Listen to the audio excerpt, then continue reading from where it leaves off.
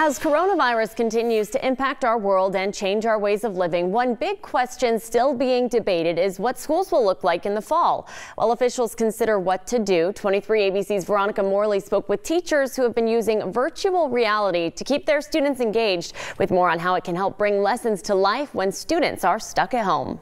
This next school year will probably look unlike any other, with many students using a setup just like this at home. But just because students are at home doesn't mean they can't still have a fully immersive learning experience. And then it's really hands-on, so it's something that's really new to the students. So there's a nice, cool little, like, oh, this is so new, but also they get a great learning experience from it. That's Eric Garcia, a teacher at Browning Road STEAM Academy in McFarland. Garcia is no stranger to using virtual reality in his classroom and says it's a tool that helps bring the lessons to life and develop students' social and emotional learning skills. Not all students learn the same way. You have students that do fine with just reading a book, but when they see that plant that has the roots and they're able to look under it, through it, around it, and actually really hands-on experience, it really brings out those students who have a hard time reading, have a hard time learning in a book. Now we're going to talk about electrons. It's going to take you to the electrons part.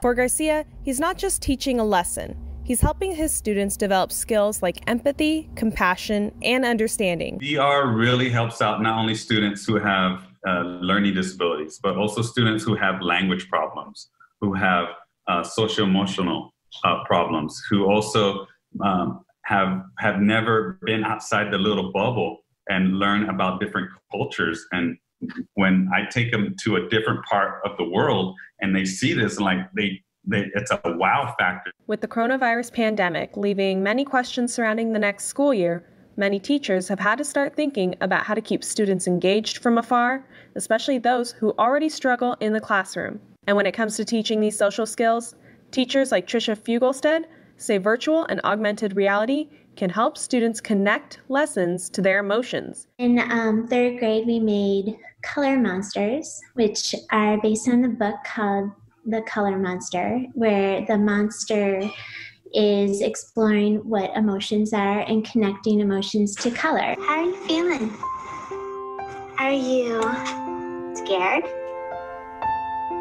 Are you calm? Fugelstead said she has just started exploring the use of augmented reality this past year, but the more her students experience their projects coming to life, the more eager they are to learn. And it started to empower my students when they think about the possibilities. And for Garcia, virtual reality not only helped his students learn history and science, but they were learning to work together. Or students who have a learning disability, dyslexia, or anything like that, when they're working with other students, they're usually, even though they have their own goggles, they're working with other students, they're working together.